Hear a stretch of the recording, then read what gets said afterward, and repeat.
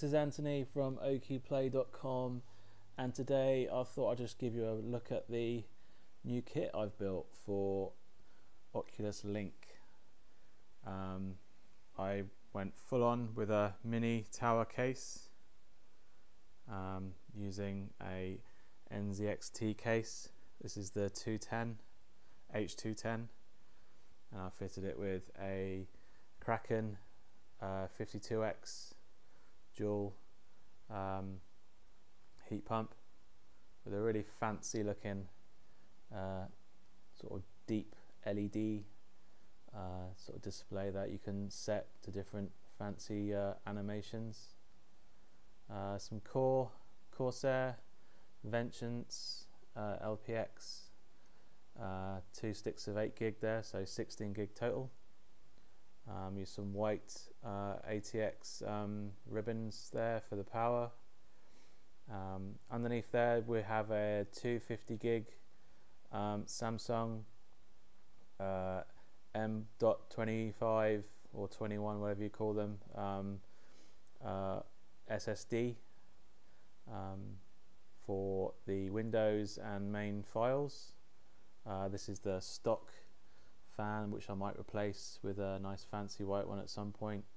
And here we have a Gigabyte NVIDIA 2070 Super card, 8 gig of RAM inside there. Not much room for the fans in this case, but I've stress tested it with a few games, and the heating is pretty good. The cooling even is pretty good.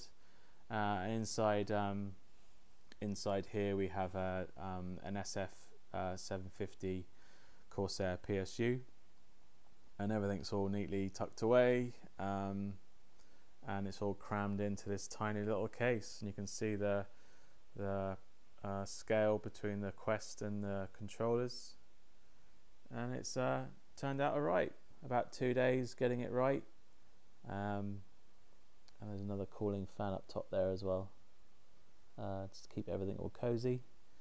And then what goes on in front of this is a glass cabinet, and it has at the moment it has a USB 3, which is what I've been using on top, and there's a USB-C there, but this case and motherboard doesn't support that.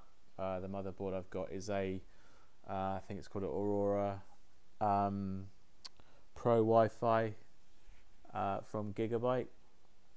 That's a sort of Mini-ITX motherboard on top in there, and on the back of this we have a 1 terabyte Samsung SSD for all the games that we're gonna be playing on Oculus Link, as well as some pancake games. So we're fully ready for Medal of Honor VR and Half-Life Alyx, of course, which will be coming soon this year in March.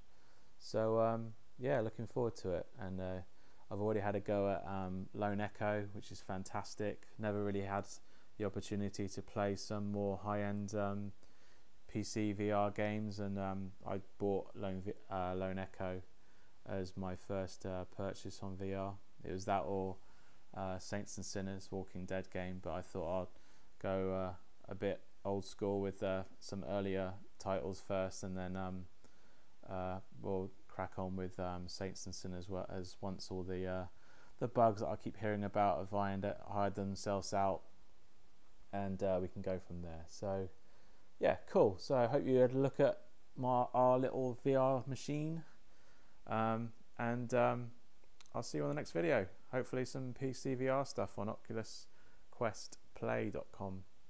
Woo! See you later. Cheers. Bye.